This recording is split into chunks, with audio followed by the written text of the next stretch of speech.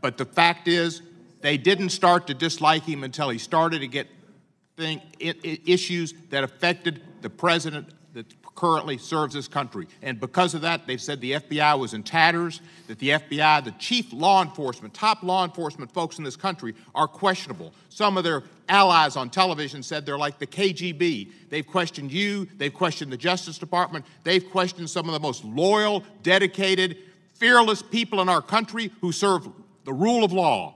And I find it repugnant and awful, and I wonder what you think about it when you hear about the FBI, which works under you, being suggested it's in tatters and that there's something wrong with the FBI and that they're somehow like the KGB.